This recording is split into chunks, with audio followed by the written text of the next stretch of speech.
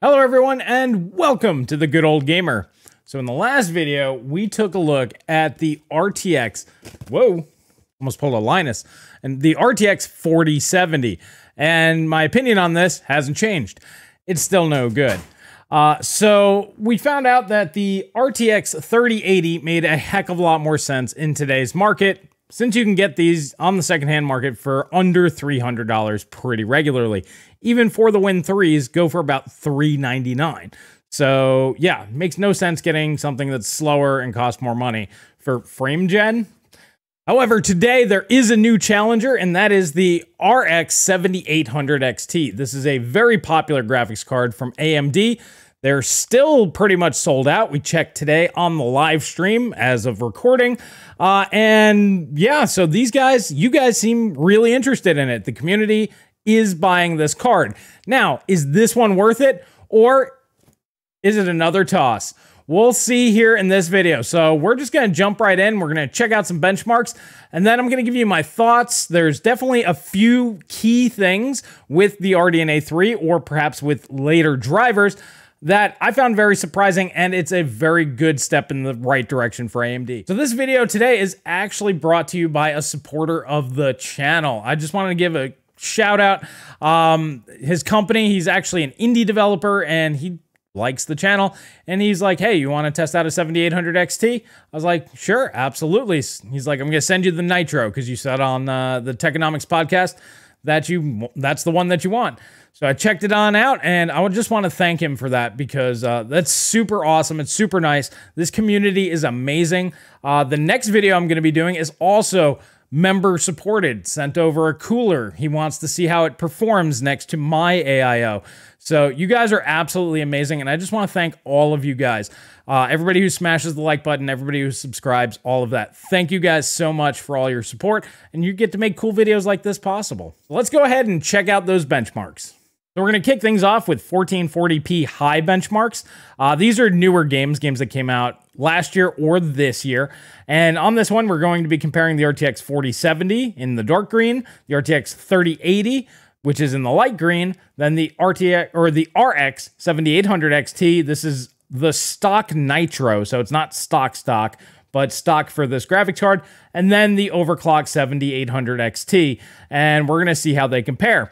So kicking things off with Ratchet & Clank, this is one where we saw the RTX 4070 pulled ahead of the RTX 3080, the only instance of that, by the way. We can see here the 4070 is actually ahead of the out-of-the-box Nitro 7800 XT, but once you overclock it, look at that. It takes a commanding lead in this game and leaves the RTX 3080 in the dust. So you can tell that this game is definitely heavily optimized for these newer graphics cards, as Ampere just can't keep up in this one title. However, just like with the RTX 4070, that goes away pretty quickly. So moving on over here to Tiny Tina, which is really a DirectX 11 title, we can see the RTX 3080 definitely outpaces the out-of-the-box 7800 XT, but when tuned and overclocked, the 7800 XT does come in with a little bit of a lead. And then we go to Warhammer. It's kind of a very similar story, except the 3080 is a little bit ahead. Hogwarts, very much the same sort of story. And then we move on over here to Spider-Man. This game, NVIDIA does have the lead. There's just no denying that. It's just superior in this particular title, which, you know, a lot of people would say that this is CPU bound. Well, not so much, as the NVIDIA overhead plays no factor here. Then we have God of War. You can see the 4070 fell down really bad in this game. However, the 7800 XT pulls ahead. So this is a win for the 7800 XT. Then you have Cyberpunk, which is a little bit ahead. Last of Us is just a wash across the board. Then Starfield, the 7800 XT is ahead. This is a game we will need to retest in the future. I think that this will even up a bit, but it's definitely a win for the AMD card at this point in time. Then Xenia, this is a big one that I did want to highlight. So if you are into emulation, this is 1440p in Xenia. We have the 4070 and 3080, pretty much the same, around 60 FPS. The RX 7800 XT comes in right around the 70 FPS mark. Now, that's not a lot, but 10 FPS at these numbers is a big difference. This is far enough ahead over 60 FPS that you could lock the game to 60 and have a very smooth experience. And then we can take a look over here at Plague Tale. It's basically a wash overclock to overclock. Now, just like in the last video, we're going to take a look at some older games running at 4K high or very high or ultra, just one notch down from their max settings. So starting off with Gears 5, where the RTX 4070 fell down real hard. The 7800 XT holds its own, but the 3080 does come out with a slight win on this one. Moving up to Far Cry, we flip around. The 7800 XT, slight win. And then Arkham Knight, the 4070 actually did quite well here, but the 7800 XT does come out with the win on this one. Metro is a tie, and then we also have Shadow of Mordor is a tie. Now then, taking a look at all 16 games, the RTX 4070 comes in with a 1% low average FPS of 85 across all the games. The RTX 3080 comes in at 91, and the 7800 XT comes in at 95. So there's a wide gap between the 7800 XT and the RTX 4070, and the RTX 3080 is hanging in there, being a little bit slower, but not much. So that's a very impressive showing from this card right here. So I was very impressed with its performance. It's basically a 6800 XT RTX 3080 level card, as you just saw. As the 6800 XT, when I tested it, it's a 3080. They're like for like in terms of performance. This is right there. So when this originally came out, I was like, there's no way this will match a 6800 XT. And the reason for that is, as of this far, RDNA 3 CU to CU hasn't been able to keep up. Now, this graphics card is allowed to push all the way up to 310 watts. And when you push it and undervolt and use that power and clock all the way to about 3 gigahertz, in modern games, we're running at about 2950 on average with this card, which is ironically about the same we had the 4070 running at. Still, this card is able to push much higher than its out-of-the-box factory settings. So in reality, if you fully tune one of these, you're probably looking at a 4070 Ti level, maybe even close to a 7900 XT out of the box, their reference design. So if you do get one of these, make sure you do tune your system and you'll get a much better experience out of it. So overall, I saw about 10% faster than the just out of the box Nitro numbers. So if you compare that to something like stock, which is probably another 5% below that. So you're looking at probably about 15, maybe 20% over a reference design using a good AIB model. Now, let's talk about the surprises on this one. So what I do when I test out especially Intel and AMD graphics cards is I know what games seem difficult for them to run. They have issues loading them or just problems in general. My biggest complaint with AMD graphics cards has been RPCS 3, which we don't test for graphics cards. It's more of a CPU benchmark.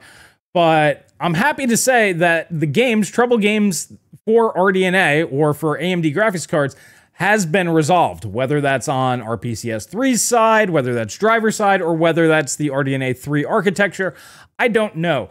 But this ran every game that just a couple months ago, RDNA 2 cards couldn't. So that's fantastic. And that's a big deal for a lot of people out there who want to save a few bucks, don't care about ray tracing, would like an AMD card, but emulation's important to them. So you don't have to worry, at least with RDNA 3, you can use for emulation. Every emulator works on AMD now inside of Windows.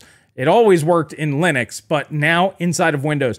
And as you saw with Xenia, and that's why I made sure to highlight that, you actually get a superior experience. So if emulation's a big thing for you and you want higher resolution emulation, so 1440p Xenia, you're not getting 4K, you need a 7900 XTX or a 4090 for that.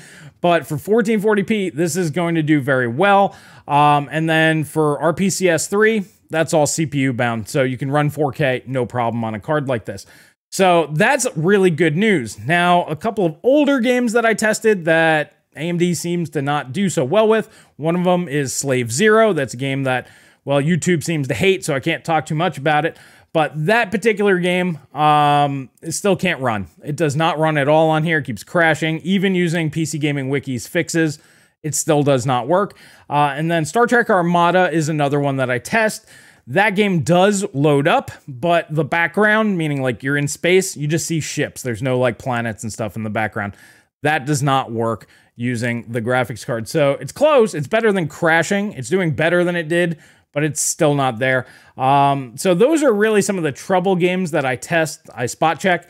this is definitely a step in the right direction. And if you don't play really old games, so pre-2005, so if you're just 7th gen DirectX 9 games or newer, AMD is going to do just fine, which is great. So I'm really glad that they resolved the issue with our PCS 3, because now I can recommend these for people that are doing that instead of just going, you have no option.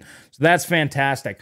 Now, as far as the Nitro here goes, I really, really like this graphics card. This never, ever, ever saw 70 degrees. And this was inside of a case, closed. So closed side panel. It is a mesh side panel, so it does get good air. But still, it was in there, never saw 70 degrees, even at 310 watts pegged. So there's really no reason to pull your power down.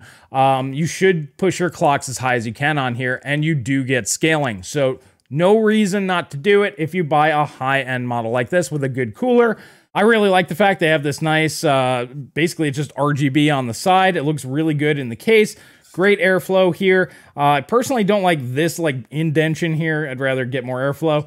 And I mentioned this on the live stream, but one of the things that I do like about the NVIDIA cards is they're shorter PCB, and then instead of just this little cutout here, you get pretty much this whole area over here pushing air through, and you do get a little bit better airflow. But this thing is massive overkill for this graphics card. You could easily push 450 watts through this, and it would still keep it cool. So yeah, if you just want the best, this is going to be it right here. The Nitros are typically the top of the line for the AMDs. And this comes in at like a 10% premium. It's only $560. So you spend a little bit more, and you're going to get higher clocks because it keeps the GPU, the actual GPU core, so cool that you're able to run lower voltages at higher frequencies. So I could strongly recommend going with the Nitro here, but I'd say any of the higher end models would be just fine. And there's some smaller ones that would do just fine too. You just won't get as high of a clock speed, and it probably won't run quite as well. Now, the big question is, how does it compare against the RTX 3080? Now, this guy right here, we were talking about it on the live stream today. This is probably going to become the new RX 580. If you guys remember, not this last mining boom, but the one before that in 2017, AMD graphics cards were what miners wanted. So they bought tons and tons and tons of them. And then when that ended, well, they dumped them. Well, it's kind of the reverse this time around. They bought tons and tons and tons of NVIDIA graphics cards, and now they're dumping them. So the RTX 3080 was definitely one of the prime candidates for what people wanted. And there are just so many of these out in the wild looking for homes. So I really don't think that anything is going to be able to beat this in terms of price and performance for quite some time, to be honest. Until this isn't fast enough to do 1080p anymore, I just don't think that this can be beat. There's too many of them that need to be sold, so anytime something comes out, prices get pushed down. They're even cheaper today than they were, and when the RX 60 or 7800 XTs are in stock, I'm sure the price will continue to fall, as the used market will have to compete with these. So this is still the superior option. It's only a smidge slower. This uses about 400 watts of power. That uses about 310. So it does use more power. And then the RTX 4070 uses about 190. So easy way to look at it is 400 watts, the 7800 XT 300 watts, and the RTX 4070 200 watts. Pretty fair, right? But at the end of the day, is it worth saving 100 watts over the course of a year, or $120 up front or so, or possibly even more? That's a tough call. If you're using like a really small case or a poorly ventilated case, yeah, the power consumption's a big deal, but then you might want to go with the RTX 4070 and pay the premium because that draws even less power. But as far as the 7800 XT goes, and particularly the Nitro here, the Sapphire Nitro, I can definitely recommend this for anybody who wants something that's going to last a little bit longer. So if you want a graphics card that you're going to skip next generation and potentially even skip the following generation, it might be worth spending that extra $100 to go this route long-term due to things like the VRAM, the fact that it is a newer architecture. AMD is obviously going to be optimizing this longer than, say, NVIDIA, probably with Ampere, and so on and so forth. Personally, the power draw thing isn't a real issue for me, but if you get maybe one of the smaller 7800 XTs, one of the dual fan ones, that makes a lot more sense going with something that draws a lot less power, right? Under that condition, that makes sense. So this does make sense in this world. it's just going to be very difficult to recommend most graphics cards over the RTX 3080, largely due to the fact that there's such an oversupply out there, and prices are just going to be really good on those for a long time. So if you want the absolute best value, go with the 3080. But if you want something a little bit newer, you want something that's going to last a little bit longer, I can easily recommend this for anybody who's just not going to be running super, super old games. And we were actually discussing here today, it might actually be worth just going this route and building just like a cheapo Windows XP retro machine for a lot of these more difficult older games to run, because then you just don't have to worry about it, right? So as long as it can do DX9 on up, you'll be good. And that's something I might do here on the channel, is just put together a cheapo Windows XP build and just be like, all right, so that's where I'm going to play my old games. That's kind of inspired by my buddy Phil over at Phil's Computer Lab. He did a cool video today, kind of got me thinking about it. So if you want to see something like that, let me know if you're interested in playing older games on older hardware, or if you think, nah, I just want to make sure that I can get one PC, one system, and I want it to do everything. Well, unfortunately, NVIDIA still has a lead and an advantage, and that's okay as long as AMD is competitive on pricing and features like they are here. So I would definitely take this over an RTX 4070, no question, hands down. You saw the difference there, 95 FPS versus 85 FPS on the 1% lows. That means it's 12% faster with more VRAM, higher memory bandwidth, which honestly will last you a lot longer for less money. It's kind of a no-brainer there, and none of these graphics cards, I would say, are RT level, so that's not really a factor in my opinion. But alrighty guys, I really enjoyed this. I'm very happy our PCS 3 works. This is a really nice card. It's well built, and like I said, for the super premium model, 10% more money really isn't that bad, which is really nice to see. You know, if you look at something like the Asus Strix 4090, they want an extra like $400, $500 for that. And then if you look at the Matrix, what do they want, like $3 grand or something? It's just way too much. I'm cool with spending an extra 10% for, you know, the top of the line of that sort of GPU line. But, because even at that price, you're paying bottom basement 4070 price, and you're getting top of the line. So I think that's pretty cool. So I can definitely recommend this card. There are affiliate links down below if you do want to pick it up. So let me know if you've picked one up, if you enjoy it, if it's doing the job for you, if you've run into any issues. I'm always kind of curious for you guys. I have my use cases, you guys have yours, and we're different. But overall, I'd say AMD is like 99.9% of the way there. Whereas a few weeks ago or a few months ago, I would have said they were like 98% of the way there. So they've definitely made some strides in terms of game compatibility. I'm super happy to see that. So yeah, I can recommend it if you want to go this route. The RTX 3080, also a great route if you want to go there and you're not afraid of used. So throughout this video, I talked about my live streams, which I do on Fridays at 4 p.m. Eastern time. If you're not subscribed, make sure you hit the subscribe button, slam that notification bell, and this way you can join live, as obviously we do a lot of chatting and cool stuff over there, and I really enjoy communicating with the community on a regular basis. You can also communicate with me directly whenever you want if you hit the little join button down below, or the Patreon link in the video description that gets you access to the Discord, and we chat about all this sort of stuff throughout the week, and it's a good time. If you want to join the tech bunker where nobody's really that crazy and everybody's pretty helpful and nice, we have a really good community. That's the best way to do it. It does help support the channel as well, so that's a nice side effect. And if you are going to pick up any of these, please use the affiliate links down below. That does also help support the channel. I really want to thank the community for all their support, and I want to thank the supporter who helped make this video possible by sending over the 7800 XT. That's really awesome, and I'm really glad that we were able to test this out, and I'm actually really glad that I'm able to recommend it. Finally, an AMD product that I can recommend. It took a while, but we got there, guys. So thank you so much, guys. Hope you have a great day, and I will catch you guys in the next video.